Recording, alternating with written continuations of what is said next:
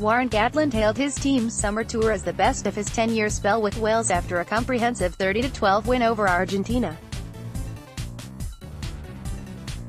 Victory in Santa Fe not only sealed Wales a first series success in the land of the Pumas since 1999, but also sent Gatland's men into third in World Rugby's rankings, above rivals England.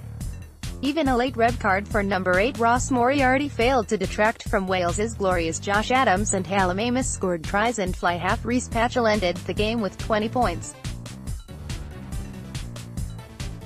"I haven't seen a group this hungry for a while. It's definitely the most pleasing tour I've had with Wales. A lot of people were skeptical about the trip and they'd written us off, but we've achieved everything we set out to do," Gatland said. "I thought the boys were outstanding and the performance was very good. We are up to third in the world, which is an even bigger bonus as well. This group of players have been outstanding both on and off the field and with the way they've prepared and trained. I haven't seen a group this hungry for a while. It's a great position for us to be in." SCORTERFYNOL. Full score: Wales secure their first series win in Argentina since 1999 and go 3 from 3 in their summer tour of the Americas.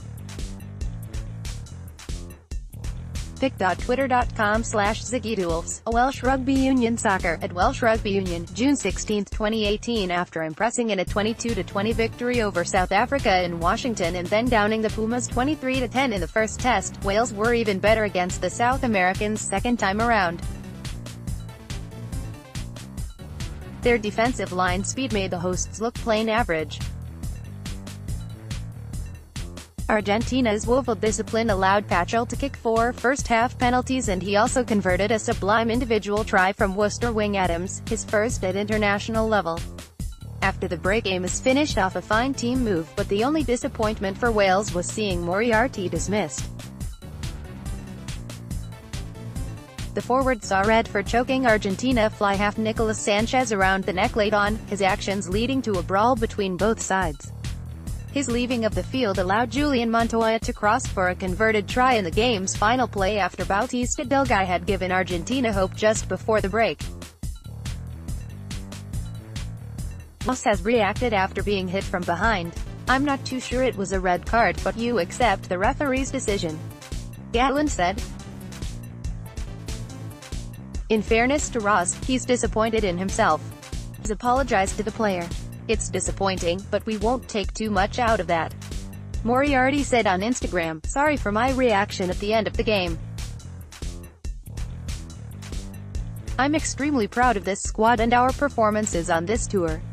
Argentina head coach Daniel Orcade announced he will leave his role after next week's test with Scotland on the back of a second defeat in as many weeks.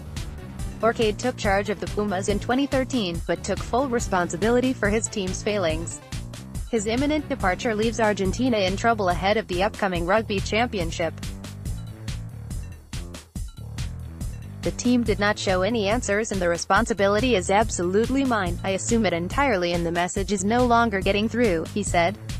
"We feel this is a completed cycle. I talked previously with the UAR and agreed the June window was decisive. We did everything possible and there were no responses from the team.